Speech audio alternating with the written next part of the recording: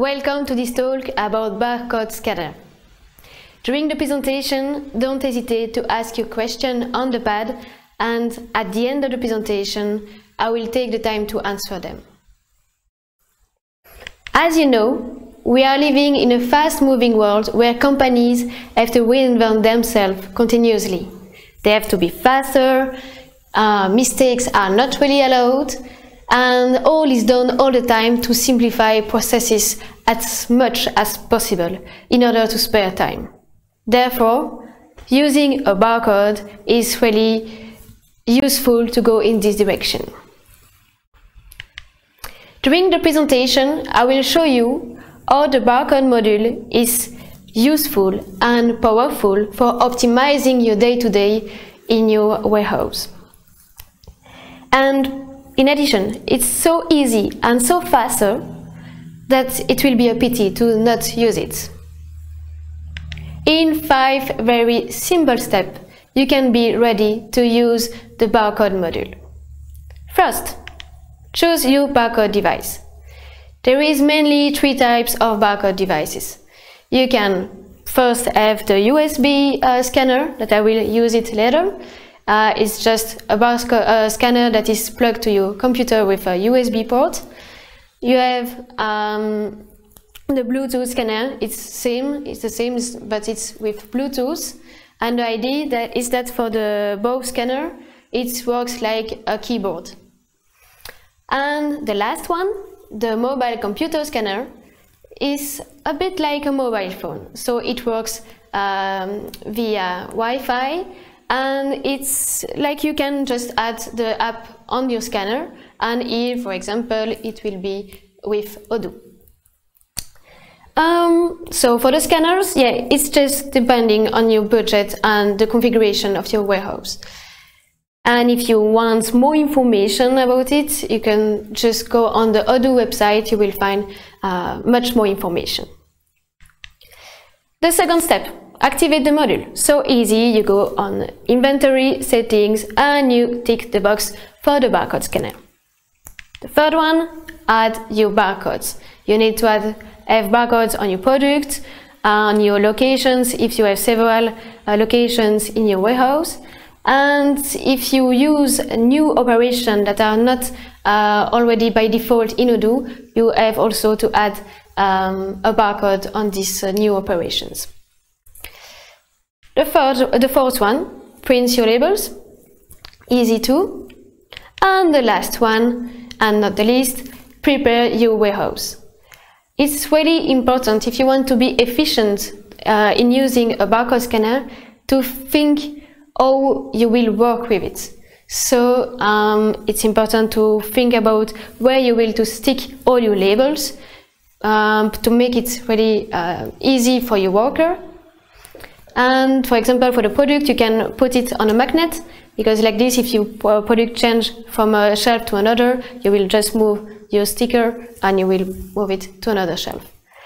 If you use a mobile computer scanner, you need enough Wi-Fi everywhere in your warehouse. And in order to prevent some bugs with your scanner, it's better to have a spare scanner. Like this, if you have any bugs, you have your second one and you are saved. And the last point that is really important, that is if you want to use barcode internally, it's not a problem. You choose which one you want. But if you want to use it for external purposes, you need to have official barcodes. So you have to ask to your vendors to have official barcodes. So 5 very simple steps. Now, are you ready to try? I will show you a practical case. Let's imagine the company is Eat Better Grocery. It's an online grocery that is surfing on the organic and local trends, and they are offering products like usual supermarkets. They have meats, fish, vegetables, fruits. Sometimes they have also electronic devices for the cooking, so lots of things. So let's go on the Eat Better Grocery database. So here we can first see how is it configured. I go to inventory, I go to configuration settings, and you see below that I have my barcodes module that is activated. Here I have chosen to have packages, and I chose also to use the batch pickings. And also I have chosen because I have some products with lots and serial numbers, so I also tick this box. And we have several locations in my warehouse and multi-step routes, so everything is already checked, and we can begin a normal day at Eat Better Grocery. And if you want to print your barcodes, you can here print for the comments. And for example, if you want to print your product, you go just on product, you go on the list view, and here you check all the boxes, and you go on print, and you choose the layout you want, the format you want. So easy. So now just let's go. Imagine it's a normal day at Eat Better Grocery. It's the morning, and in the morning it's the receptions.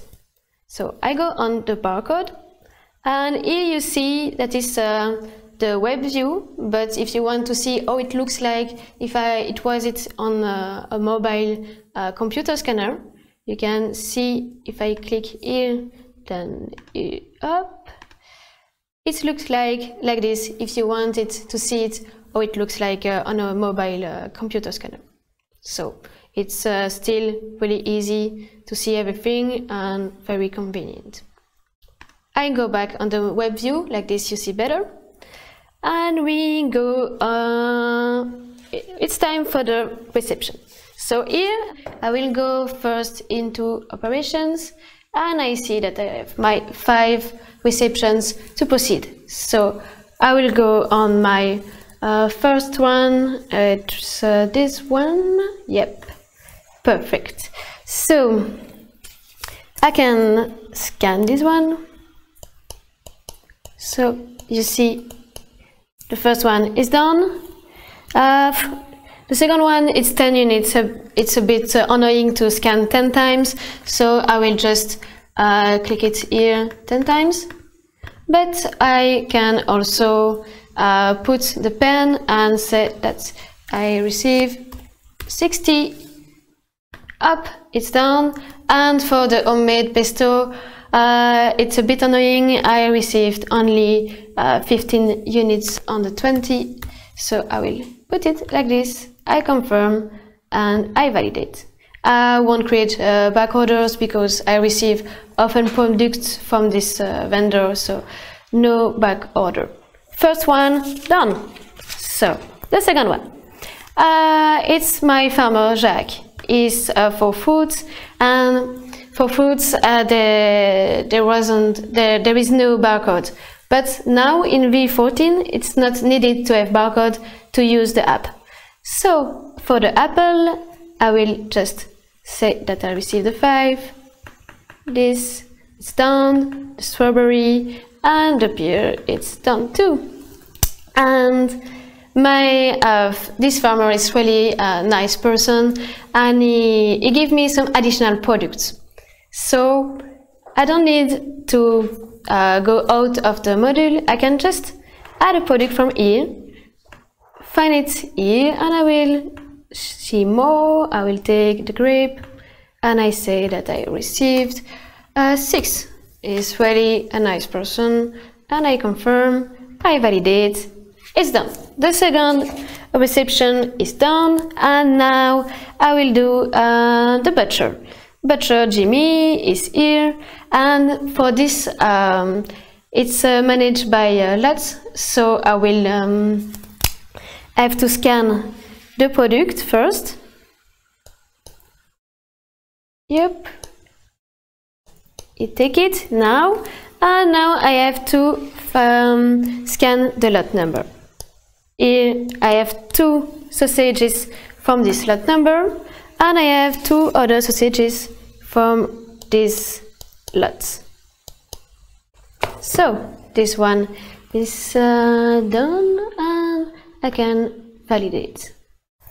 And for the last one is big promo. I'm doing a promo for the moment for a mixer for the baby, so to make some panade, and I will do this one, but I see that my scanner is broken. I will just put it manually, the barcode. So I say that I receive 1 unit, and the serial number is, for example, this one.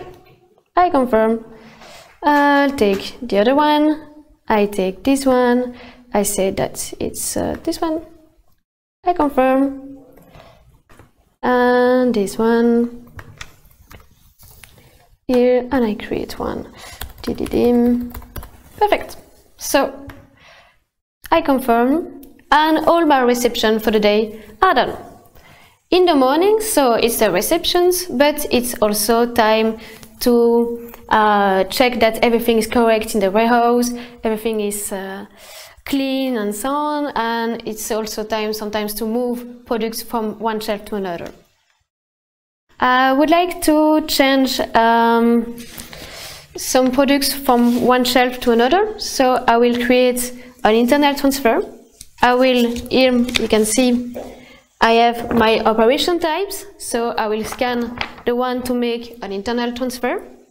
I will here scan my internal transfer, so it's open, and now I will say that I will go from the shelf 1, so it's my source, and I will take my product now, so you can see above that it's tell you what you have to scan. So in shelf 1 I will scan my Spirelli, okay, and I will move 5 units because one person told me that I have to put it in the shelf 3 because he needed it for something. He doesn't explain me a lot, but I will do it. So I now click on the destination location if it wants. Yep, sorry. My scanner is a bit old scanner. Well, shelf 2, not this one. Oh, we can just say that it will go on stock. So, validate. And now we can also propose some inventory adjustments. I will create one. I say that the source of my location is shelf 1. And now I can scan my product. I will scan this one.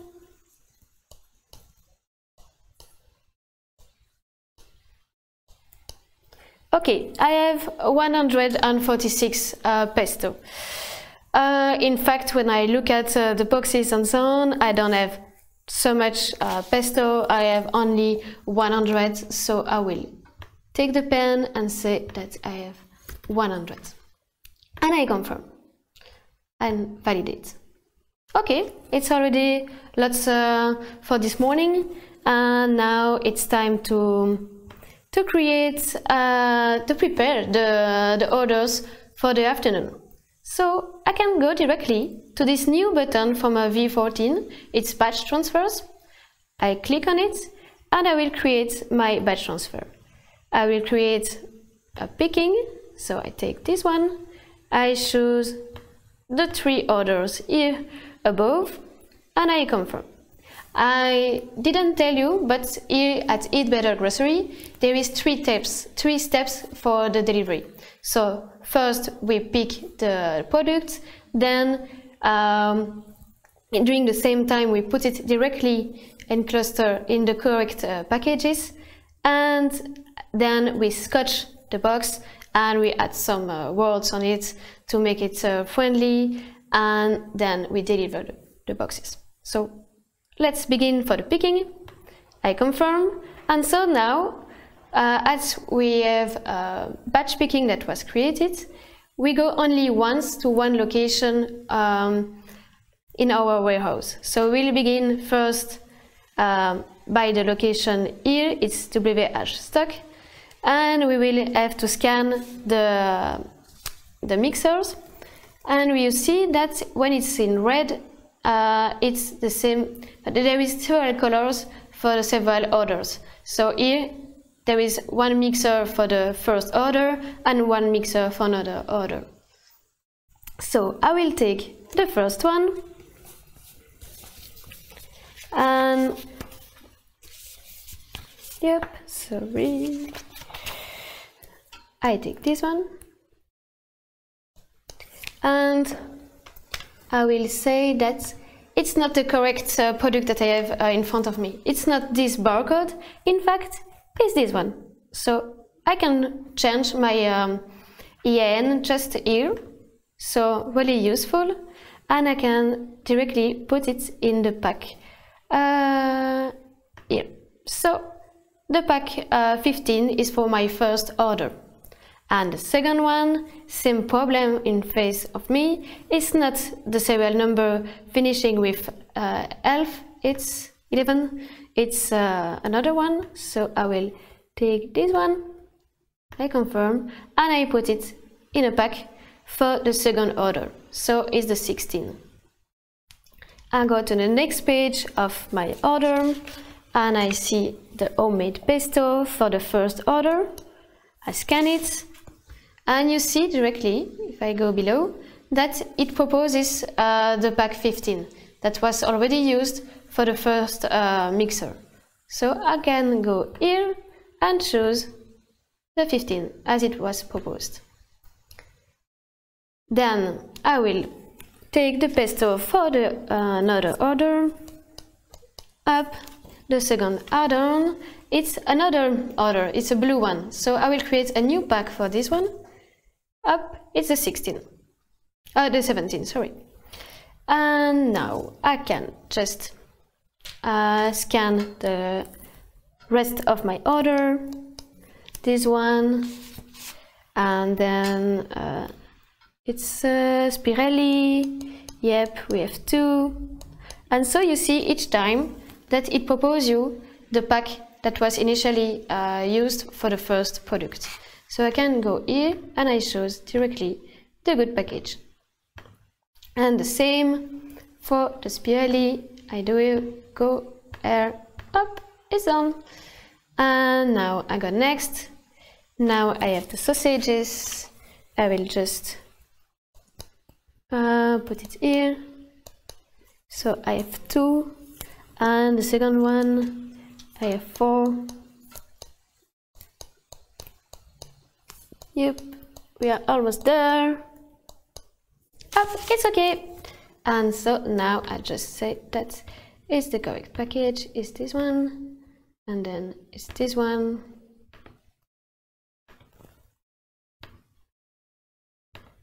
Good. Do you have something else? Yeah, some fruits. Fruits, I will just click here, up. It's all my fruits are done, and so I will just put it in the correct package. Oh, I forgot what it wasn't. It's 16. Yep, 16. I confirm. Here. I confirm. And the last one is this one. Oh, it was a bit hard, but quite easy. In a few minutes I have prepared 3 orders, or 4 orders, I don't remember. I validate and my transfer is done. As my package, I can go back and I will check what I need to do more. So I have the second step for my delivery, it's the packaging. So I have to scotch all my boxes and write a nice message on it. I can just go here and validate it, put in pack. So here I have prepared my my order in one box, but it was not the final box. Here I put it in the correct box. This is a unique box and it will be tracked later for the customer. So I validate. I won't show you each because it's a bit too long, so I will go directly under operation, and you see that there is the same box that is here and is now this 18, and I can just validate it. Oops. And it's done. Oh, it was already finished. My day is done at Eat Better Grocery. I can go home and go for another day at Eat Better Grocery. I just come back on my slides. So you have seen during this scan that it's quite easy and fast, and you can use it for, like you have seen, advanced flows in logistics. So here it was in triple steps for the delivery. And you can use it for products with barcode, without barcode, with lot number, with serial numbers. So everything is possible with the barcode module. So just try it and you will be really happy. It's finished for now, but I'm ready for all your questions.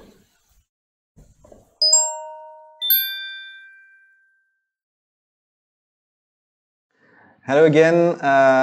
Thank you for staying tuned to this Q&A session related to the Barcode app. As you've seen during the talk, we've added a lot of new features in this app. And thank you, Clotilde, for this presentation today. I don't think we'll have a lot of time to answer all of your questions, so don't hesitate also to get in touch with the logistic team afterwards during the demo booth. I picked a few questions because there are several questions that we receive and where we want maybe a little bit of clarification. And the first one is again about does the barcode scanner module work offline? And what can you do with it offline actually? It works offline, but you need to have your picking ready for picking. And so you go in your warehouse, you make all your picking operations, and at the end for the validation you need again an internet connection. But so if you group all your order together in a batch, you can go once in your warehouse and then come back to your office to validate your operation. Yeah, okay, so we have kind of an in-between solution that we can use also to manage this offline process. All right, thanks. Another question we received was about the button. So we have a add product button on the receipt. The question was, can you just scan the new product to add, or how does it work? Yeah, you have two possibilities. You can choose the button to add your product, or you can just scan your product and it will have the same effect, in fact. Okay, let's see other questions we have. I think we had also a question about how can we indicate the storage location at reception for new products, for example. So you have to first scan all your products and then you scan the location. And if you want to use some rules, you can still use also the put-away rules that you set before in the backend. Okay, there was another question related to another topic, which was from Bastian. He wanted to know if it's possible to disable the scanning more products or other products than there are on the picking, because apparently they receive a lot of feedbacks from their customers that there were more items picked than what actually should be picked in the current app. Unfortunately not. But it's because Odoo prefer to let the flexibility of the user. And so if you scan less product than expected, you will have a warning message proposing you to have a back order. And if you scan too much product, you will have also a message saying that are you sure that you want to proceed more products than expected. So you have the flexibility, but you have the warning message. All right, thank you very much for the explanation. I hope it answers your questions, Bastian. Another one was about, we got a remark that it seems to be a great feature for small multiple quantity picks for more online retailers. but we were asked if this barcode app can be used also for huge amounts, so to pick hundreds of the same products for a single order. What do you think about this use case? I think if you have regular big amount of quantities, the best is maybe to add packagings on your product form. Like this, if you have 100, 1000 units, you will have only to scan your package and it will work in directly. Okay, I think we got also one. I see one in the latest questions of the chat about hardware. We have recommendations on what hardware we should use? I think you tackled it in the beginning of the talk, but how can you decide what type of barcode scanner you should use? If you don't have Wi-Fi, you will probably not use an MC20 for an Android or mobile computer scanner. But a mobile computer scanner is good because it helps you. You have much flexibility for doing manually, and for the USB, yeah, it's just easy. But you have to keep your computer next to you, and it's the same for Bluetooth. Mm-hmm. So it's really depending on the budget and on the configuration of your warehouse. Mm-hmm. Also, yeah, on the size, on the budget that you have. Okay, yeah. Thank you very much for this answer. I think we don't have much more time to answer other questions, but as said before, don't hesitate to get in touch with our community. We have plenty of experts available. I saw also some requests to have some chats in French or even other language, so we can help you to answer those questions. Go to experience.odoo.com and check the community, and in the community you can just go to logistics, and from there you will also have people that can answer your specific questions. Thank you all for watching. Thank you again, Clotilde, for this talk. Thank you. And see you later for the next talk. Bye.